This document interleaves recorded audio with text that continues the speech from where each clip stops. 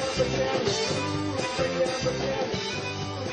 this is Chris here with EverydayVBA. In this video, we're going to be going over the color coding that the Visual Basic editor does to your code.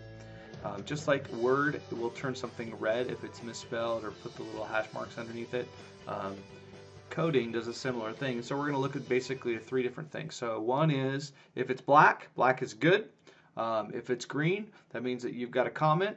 If it is blue, it means that it's kind of a called out word. So first thing we're going to do is we're going to add a module. So we're going to right click here and we're going to call this sub color. Now you'll notice when I hit enter, it's going to turn the blue sub because it's going to turn sub blue and it's going to make end sub blue. Those are keywords. You can't use those. So other keywords would be like exit sub. Those are also going to be blue.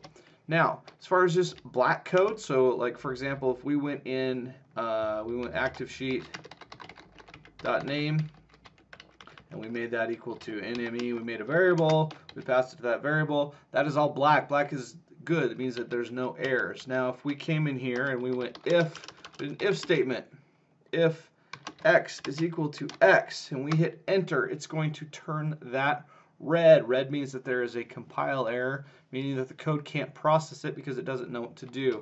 You will do this if you do if statements. I still do it today. You have to put an end.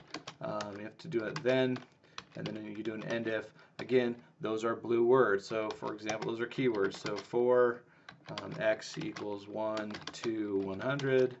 Again, you'll notice that both 4